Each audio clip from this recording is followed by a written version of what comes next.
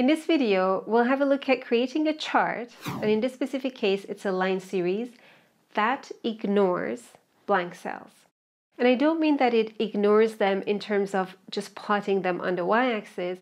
I mean that it actually also ignores them from being plotted on the x-axis.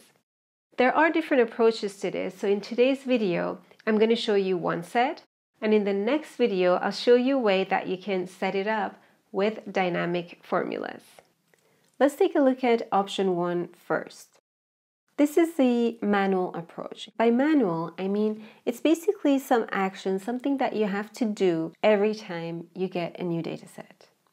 This is our data set. That's how it comes in. These are the blanks that we have, and these are the blanks that we want to ignore. First of all, let's just insert a line chart, and let's see how it looks on this existing data set. Okay, it doesn't look bad. It looks like a neat line chart, but take a look at the x-axis. What do you notice here? Do you see this date on the data table? It's not there. In this case, we want to skip. We want to go from here to here. We want to ignore this date. How does Excel do this? I mean, it's really smart that we just give it these dates and it's filling in the gaps. Is it also doing that here? Yeah, take a look at this, 13, 14, 15, and 16. How about if we filter this out? So what if we create an official Excel table out of this and hide the blanks? Would that work? Well, let's try it. I'm going to highlight this. I'm going to go to Insert Table. The table has headers, so we're fine with that. It's an official Excel table, so I can actually click on the date and say, don't show me blank cells.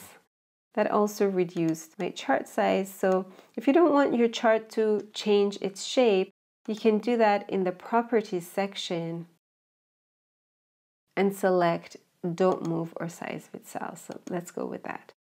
So I did filter it out, but what happened here?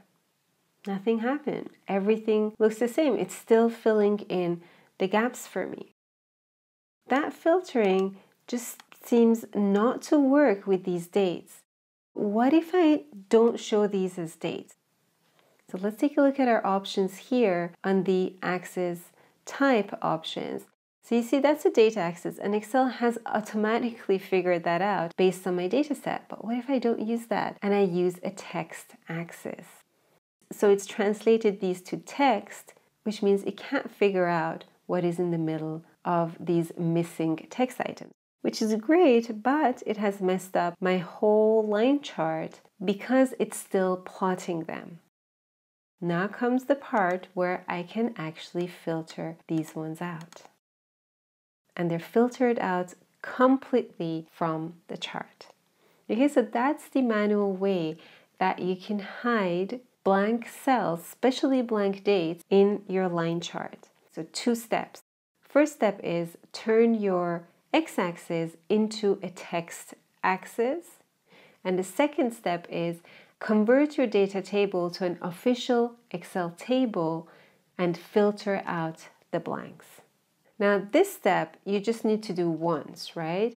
But the other step of filtering out the blanks and so on, depending on how your data set comes in, this can be a manual process. So you add in data or you change this data, you have to turn it into an official Excel data table and then hide the blanks.